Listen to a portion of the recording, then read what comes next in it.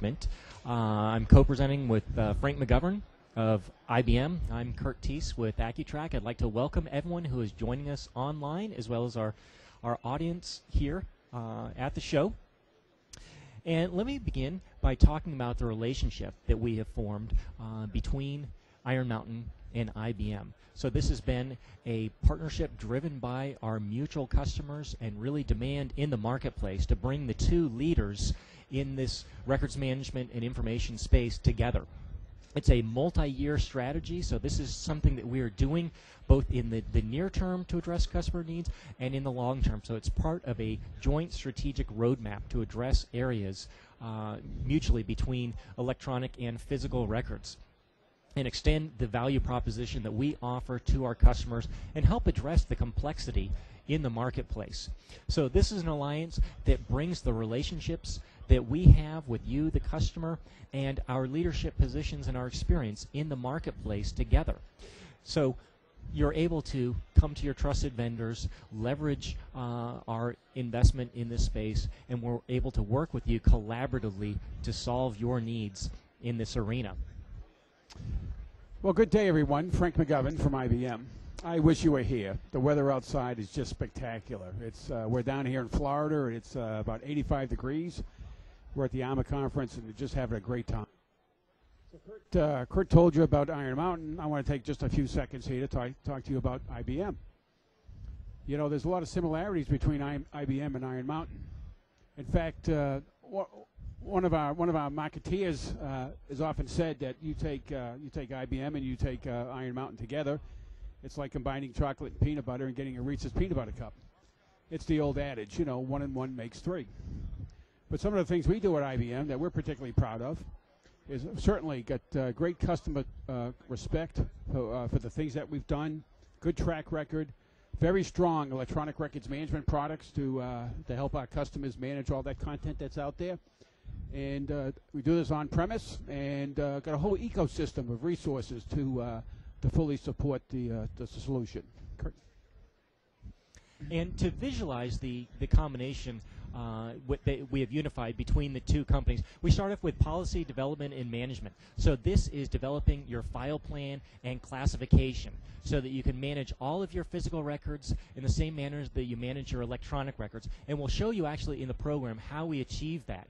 And then, of course, as we follow the life cycle of information, now that you've created your file plan structure, you want to manage your content as it's being created, as it's being collected, and as it's being managed. So taking all of the capabilities for your electronic records within the IBM technology and content management platform and linking that through Iron Mountains Accutrac for the physical file management. And we'll show how these two systems operate. And then, of course, flowing through the life cycle so that you have a permanent archive for your information that follows all the policies and procedures of your information. And of course, you're familiar with how the physical boxes are stored at Iron Mountain, and now the capabilities to store your inactive digital records in a digital archive as well. And I'll let Frank talk to the life cycle that the information follows. Yeah, you know, when we talk about information, we talk about having it a life cycle or a lifespan. And it begins when the information is created, and there's a process around that. And that could be email messages, it could be Word documents, it could be paper documents, it could be images, it could be just about any kind of content that you think of. And throughout this process or lifespan, there's several things that will happen. Generally, early in the process, we'll declare it a record. And that means we'll associate it with a file plan. We'll lock it down so no changes can be made. So we'll be able to preserve it so we can attest to its authenticity, its reliability, and its trustworthiness. Further on in the lifespan or life cycle of the record, there may come a time we do reviews or we do an audit, or there's a trigger event that will enable us to execute a disposition process. And of course, when we dispose of our records, sometimes we transfer those. You know, if you're in the government, you frequently will transfer records to federal record centers or to the National Archives. And if you're not in the federal government, oftentimes you dispose of records, you destroy them, and you destroy them when they're eligible to be destroyed in accordance with your records retention policy. So this here was just a snapshot to walk you through the various life events and activities that occur with a record over its life cycle or throughout its lifespan. So the next thing we'll highlight are the ways that we are jointly solving customer problems. So we're providing a unified interface, looking at the use cases for both physical and electronic records to give you a single platform to manage your information in a compliant fashion.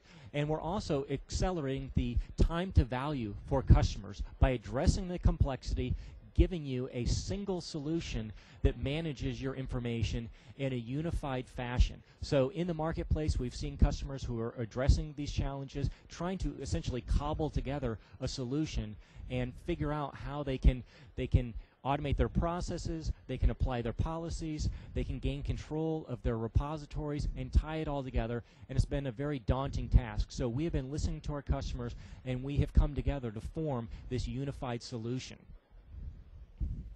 So let me take a minute to tell you about our IBM compliance platform. And it starts with a robust infrastructure, and on top of that is our enterprise content management platform.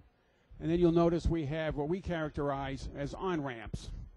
And we have on-ramps to help our customers collect their content or archive their content. We have an on-ramp to help their customers classify the content, an on-ramp for records management, and an on-ramp for e-discovery. So oftentimes what happens is sometimes our customers will come at various on-ramps to meet their compliance requirements. They might begin with records management, or they might begin with collection, or they might begin with e-discovery. But this in total, in whole, what we want to show you is all these parts work together in harmony to help you meet all of your different compliance requirements.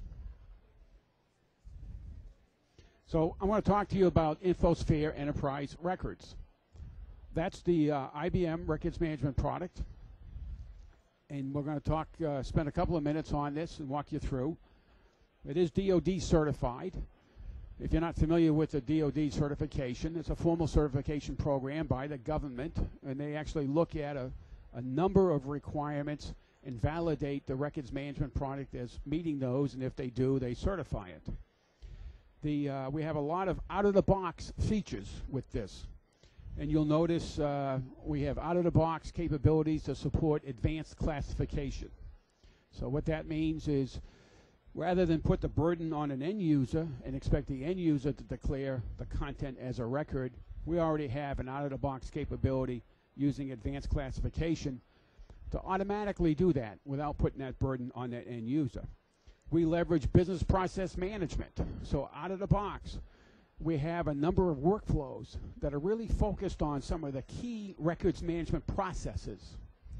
And these workflows control these processes. And we've built all that on top of our business process management capability. And there's some other things we do. Let me just take a minute to call out one or two of them. We have a feature that we call dynamic holds. You know, many of us in the records business, we understand that due to litigation, or due to an audit, or due to discovery, or any number of other factors, you sometimes have to put your records on hold. You can do that manually. You can do that through an inheritance model, but we also have a feature to do that what we call dynamically. In other words, we base it on conditions. So if the record has something in the content, something in the metadata, maybe the subject, something about, you know, who sent the record, it doesn't make any difference. The conditions, if it meets those conditions, we can automatically place that content on hold. Again, trying to take the burden off of the users and trying to make sure that we fully and automatically execute the records management policy. Also have full support for our content collection capabilities. You know, records exist everywhere. They exist in all kinds of different systems. They might exist in other enterprise content management systems. They might exist in a messaging system. They might exist in an imaging system.